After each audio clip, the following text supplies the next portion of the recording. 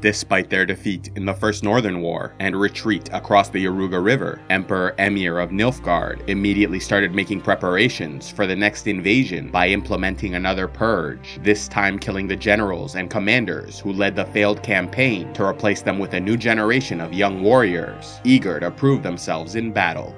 Believing another war was inevitable, the northern monarchs, Vizimir II of Redania, Meve of Lyria and Rivia, Foltest of Temeria, Demavend of Edirn, and Henselt of Kedwin attended a secret meeting at Hague Castle in 1267 AR. Devising a plan to strike the first blow, the kings of Edirn and Kedwin were first tasked with clearing their lands of non-human rebels like the Scoia'tael. Next, they were to send troops into the castles along the border with Nilfgaard, and lastly, Demavend was to prepare a special unit to perform a false flag operation, attacking a northern stronghold with troops dressed in Nilfgaardian armor.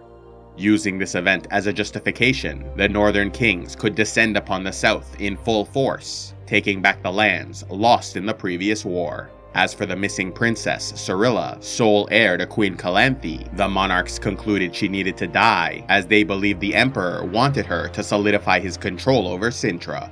Learning of the meeting and plan through his vast spy network, Emir preemptively sent a large army under Field Marshal Menno Cohorn to occupy fortresses along the border, waiting for their chance to strike. However, King Vizimir had his own great spy network through his head of intelligence, Sigismund Dijkstra, discovered that enemy troops were being prepared because their plans were leaked, and so sent a messenger with all haste to Demavend in Edirn, asking him to delay the false flag attack because the Empire knew it was coming. Unfortunately, the royal messenger, Applegat, was killed by Scoia'tael and never delivered the warning.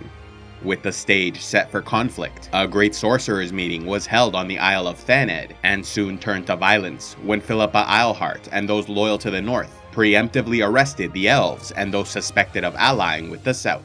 Yet there was a third faction present as well, led by Tessaya de Vries, who believed loyalty to the Brotherhood was paramount, admonishing Philippa as she did not see any evidence that those under arrest were traitors.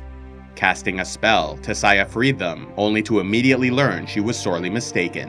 Among the liberated was the elf Francesca Findabair, who ran to open the gates, allowing an army of Scoia'tael to descend upon them. Another of the traitors was the powerful Vilgefortz, who used the opportunity to try and capture Princess Ciri, who was brought into the middle of this chaos by the sorceress Yennefer of Vengerberg.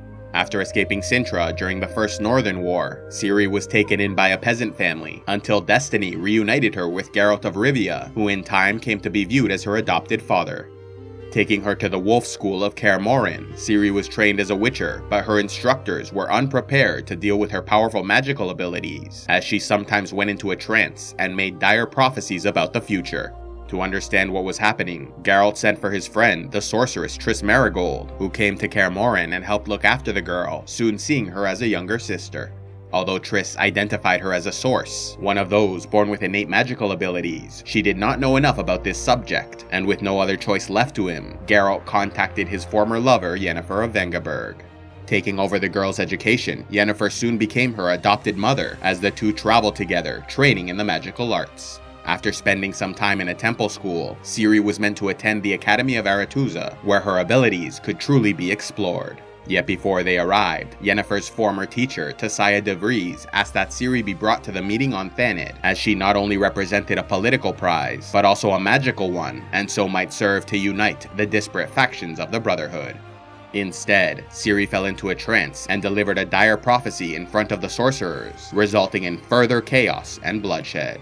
Learning that Ciri was in danger, Geralt tore through Thaned, killing soldiers and sorcerers alike, until he was finally defeated and nearly killed by Vilgefortz. Yennefer was also incapacitated by the elves and taken away, leaving Ciri to flee to the Tower of the Gulls, where her elder blood activated an unstable portal, transporting her far into the east. Lost and alone, Ciri suffered greatly, and so latched onto the first group to accept her, which was a gang of outlaws called the Rats. After Thaned, the Brotherhood was gone, and so Tessaya de Vries killed herself in disgrace, while the elves under Francesca Findabair were now openly allied with Nilfgaard, and those following Philippa Eilhart remained loyal to the north. Yet the Thaned coup was not the only great event to occur that night, as King Vizimir of Redania was assassinated, while further east, a Lyrian fort was attacked by soldiers dressed in Nilfgaardian armor, officially beginning the Second Northern War. In Redania, the sorceress Philippa Eilhart and head of intelligence Sigismund Dijkstra ran the country from behind the scenes and began a purge of all those who might be loyal to the Empire. In Temeria, Foltest lost faith in magic users and expelled them from his lands. Wanting to regain the power lost to them, Philippa started a new organization named the Lodge of Sorceresses, a women's-only society dedicated to the preservation and prosperity of magic across the continent.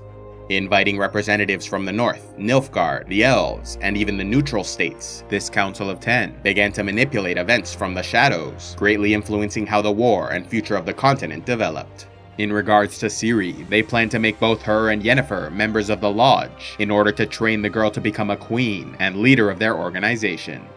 After the attack in Lyria and declaration of war, Nilfgaard marched their massive army beyond the Yaruga, quickly conquering Lyria and Rivia, forcing their queen to flee north. Next they invaded Edirn, winning the Battle of Aldersburg and capturing the city of Vengerberg before King Demavend fled into Redania. Queen Meve, meanwhile, gathered as many as she could and returned south to start a guerrilla campaign against Nilfgaard, launching ambush attacks in the forest and mountains. Having made rapid advancements in the war, it now appeared as though their victory may be inevitable, and so King Henselt entered into a secret agreement with the Emperor, allowing Kedwin to send soldiers into the north of Edirn to pretend they are liberating their allies, while their true purpose was to sit out the war. With the ancient elven lands of Dol Blathanna now under imperial control, they were gifted to Queen Francesca Findabair to rule as a puppet of the south. With the east all but defeated, the kings of the west were terrified, and so Verden surrendered, declaring for the south, while Temeria signed a non-aggression treaty, which was broken just a few weeks later when Nilfgaard invaded Bruges, their vassal state.